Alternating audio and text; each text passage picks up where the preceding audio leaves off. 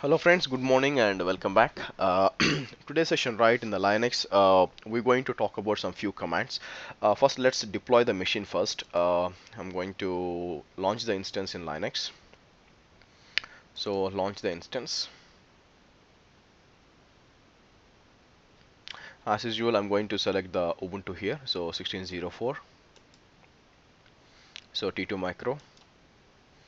And the one which we created Linux videos, right? So I'm going to use the subnet one. Add storage, add tags, name, Linux machine. So configure security group. We all have created it in the last video itself, but it's just like a review. Launch launch the instances. Okay, it will take a minute, less than a minute to deploy. So in this session, right, we're going to talk about a few commands. First of all, we're going to talk about uh, .bashrc, a file where it will run whenever you start a machine, right? Obviously, this file will run, and we're going to talk about alias. How exactly we can alias to cut down your commands actually, because if you have a long commands, right, what you can do, you can create the alias. It will be very useful, especially if you're running a long commands like Kubernetes, like Docker. So it will be very helpful to cut short your. Apart from that, we also going to talk about like directory creation, directory, or we're going to talk about our folder creation rather than saying creation and deletion. Okay, so apart from that, we are also going to talk about folder permissions. I think we're going to talk about these things in this video. In the next video, we're going to talk about folder permissions. Okay, so let's see if the machine is up and running. Okay, so the machine is up and running. So I'm going to copy this, and Linux videos is there, and I'm going to launch it.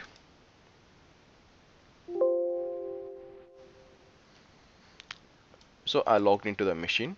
So if you basically see this right now, I'm actually logged into the Ubuntu user. So I'm going to use sudo su hyphen. Okay, and I'm right now in the root. So if I exit again, I'll go back, and if I type who am I, so you can see that I'm actually Ubuntu.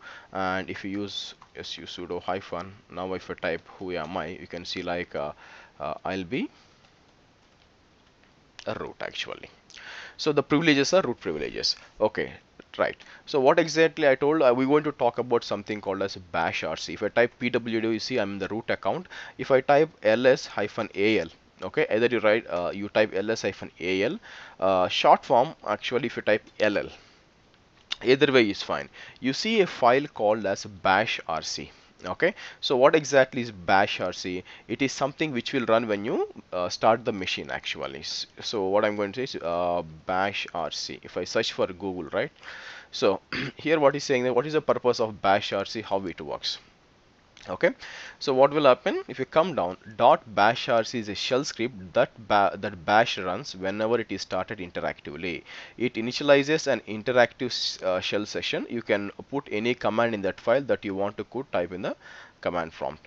See, so to put in an easy way, what I can do is the best thing is we can use it. You can put the commands here to set up the shell to use in your particular environment. Okay, let's put an example actually. Okay, now imagine if I want to run, if I want to see some users, whether the user called uh, the user called something like cat etc and password. Cat etc password is where you can see what are all the users created in this machine. Okay, if I hit enter, I'm able to get this one. I want to search for one particular user. For that, I'm going to use this command. We're going to talk about all this grep and everything later, but I just type this command.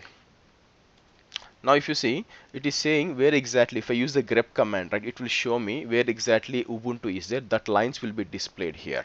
Now every time if I want to type this one, it will be a headache for me. So what I can do is actually here I can give something like this.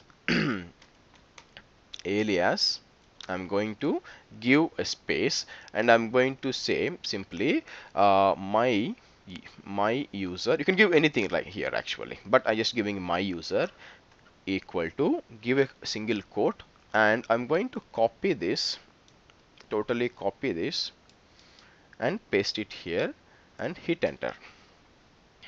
Okay, hit enter.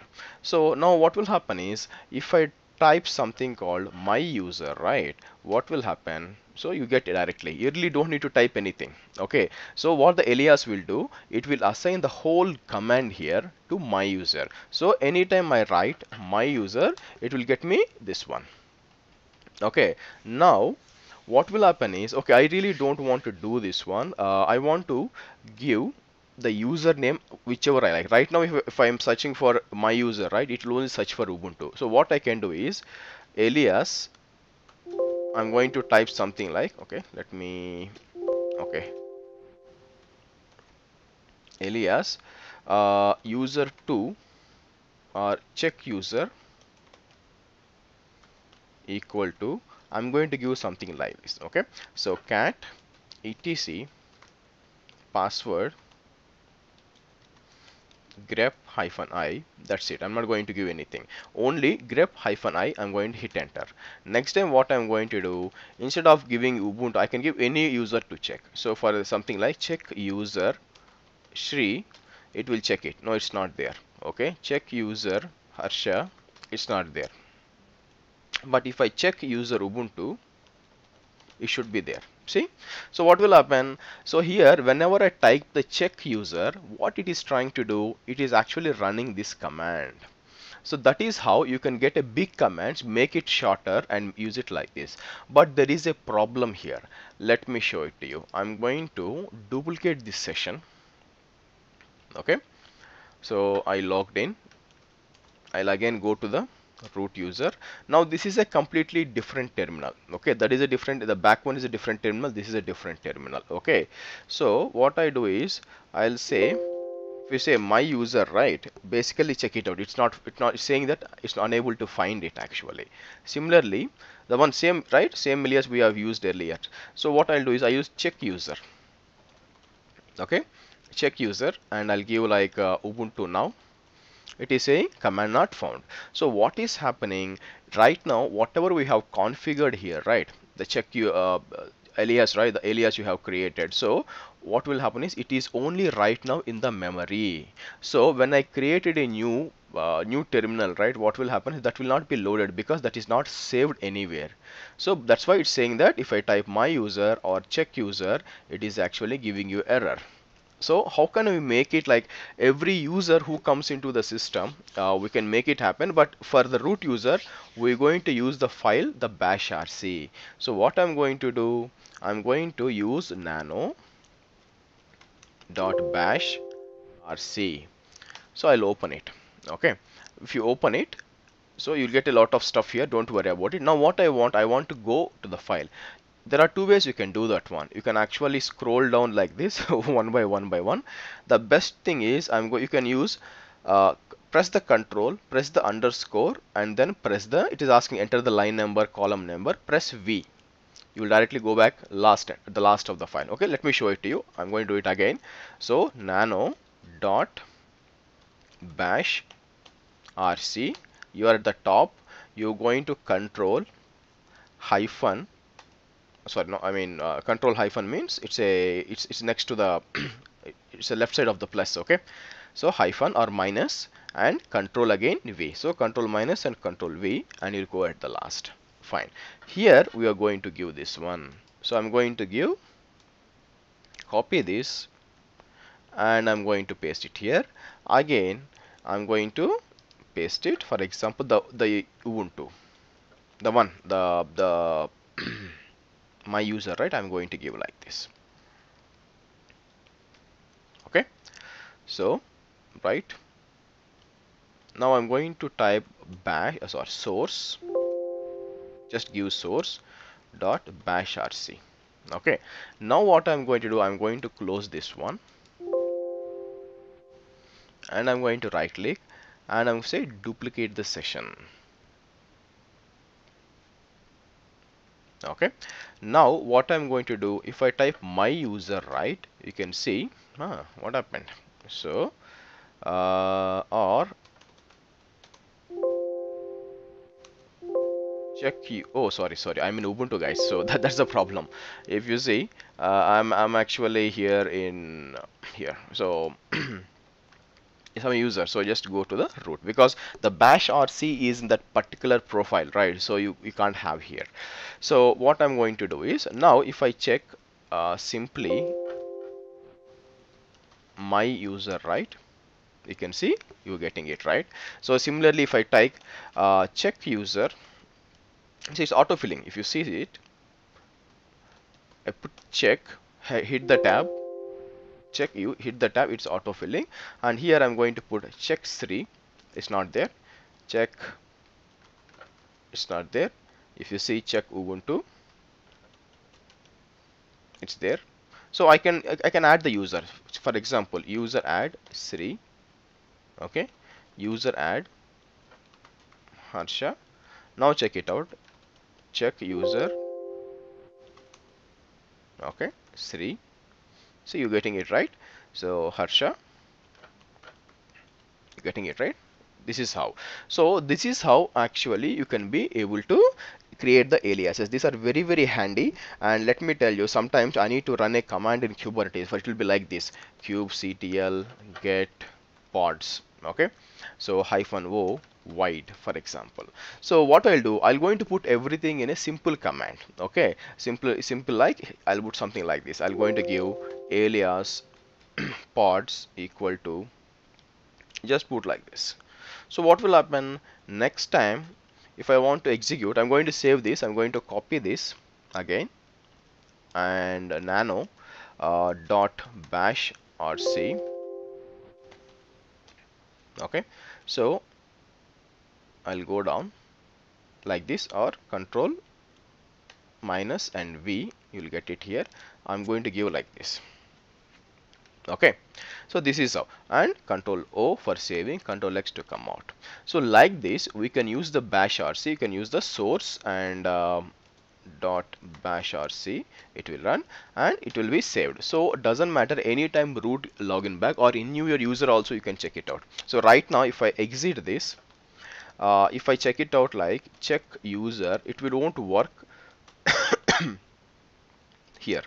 So because if I say ls-al, you see it is having a separate bash rc, okay. If I cat and if I check it out, you see it will have a different bash rc.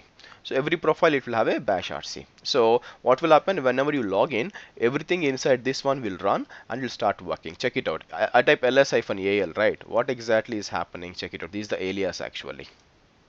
See, la is equal to, this will run like this. So similarly, so if I type alias, for example, okay, if I type simply alias, it will show what are all the aliases are already configured here, okay. Now what I'll do, I'll go back. So if something is in memory, what happened is something like alias is equal to sorry, alias xyz equal to ls hyphen, instead of ls hyphen al, you need to give like this. By mistake you have given something like la, okay, hyphen al. It's a mistake, you know that, because if you type xyz, it is giving what happened? Yeah, I should have put lx actually, fine, okay. So if I type xyz, okay, you are getting command not found. So that means it's a mistake actually. So what you can do is, if simply un alias put xyz, because it's still in the memory, okay. And if I type xyz, basically it won't work. So you can unalias as well, but if it is there in the bash rc, you can go back and remove in the bash rc and it will start working, okay. So next is, if you go here now, next is we need to check it out how to create the user, sorry, how to create the delete the user actually. Because if you see, we have created the user. So if I go to cat etc and password, right, you can check it out here. So what you can do, user del, I can see like Sri, and you can also delete the user. Unnecessary, you should not create the user, Harsha. And if I type cat etc and password, it's no more. This is how you're going to use the bashrc. So if the bashrc, it's always better you actually have the backup of bashrc. It's fine because whatever you want to run when it is created, right? So let's do one thing. What I can do is nano, go to the bashrc. If you go inside, you can check it out. There are some scripts also which are being created. See, something like this. So if you see, this is a script which has been run. So there is a if statement which will be running. So whenever you start, it should work. Or I can also do something like this. What will happen? So let's see if I can able to give something like this. I'm going to give touch temp file1. I'm going to give touch file1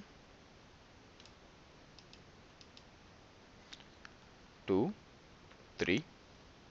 May or may not work, but duplicate the session.